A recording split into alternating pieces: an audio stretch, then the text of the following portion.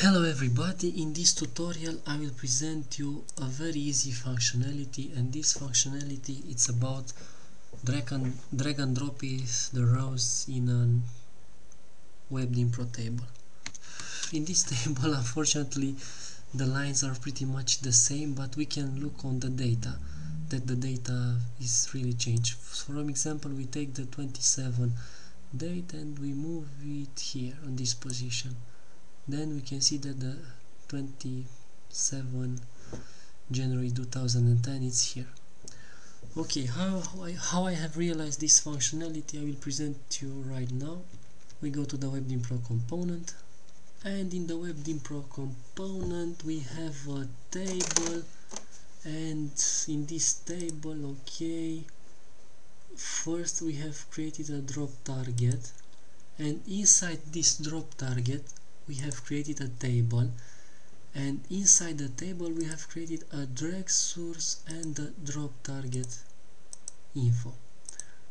And of course the action when we drop because this tag needs to be the same as the drag one. The drag and the drop tags needs to be the same, and of course we can bind to the context attribute this property, also the tag, and we also need here in the drop target, we go inside the method. Okay, and here I just take the node where the data to the table are displayed.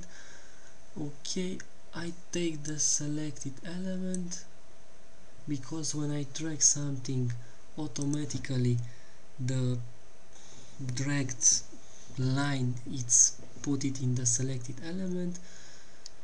Then I just go to the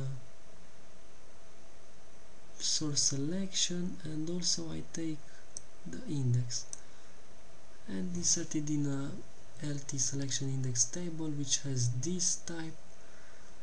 Okay, and then I just call a method get the index, because here also I have some automatically parameter, and in this parameter